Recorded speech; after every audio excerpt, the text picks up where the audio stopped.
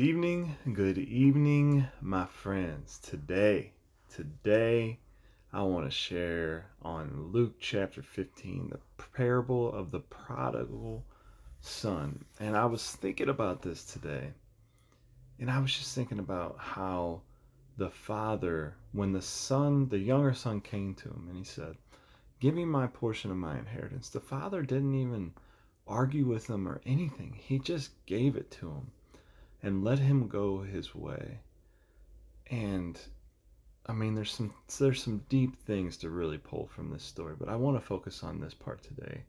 15:24. After the son went out and did everything he did, and he realized his mistakes, he came back to the father, and the father was happy and ecstatic and had a party for him. And then, and this is what he said. He says, "For this my son was dead and is alive again. He was lost and is found."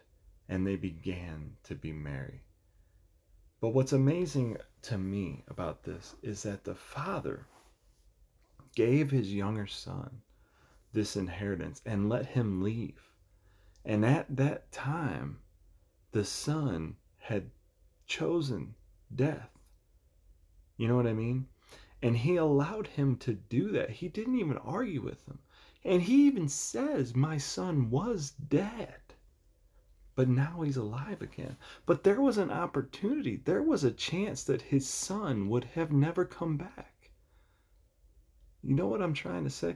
The fact that his son came back was reason to rejoice and be so merry, because it wasn't guaranteed. There was no guarantee that his son would return. But look at how the father deals with the son. He didn't beg him to stay. He didn't beg him to change his mind or tell him, you're making a mistake. He just let him do it. He let him do it. The father gave him the choice, and he chose death. But then he realized how good he had it and came back to his father. But man, I don't know. To me, it's just amazing to see how God works with us.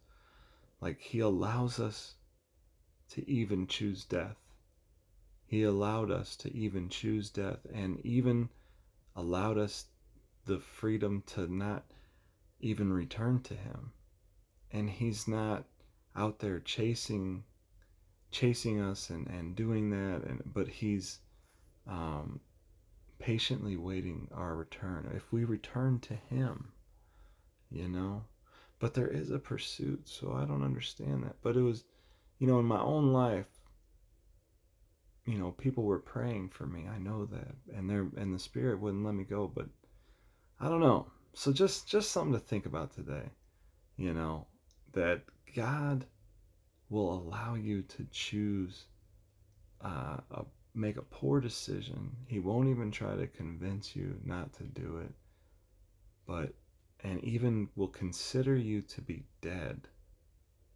But then when you make the right choice and return to him, he freely receives you and gives you everything that is yours. It's amazing. But be encouraged today. Even if we choose death, there's always a Father who's looking forward to our return. Amen.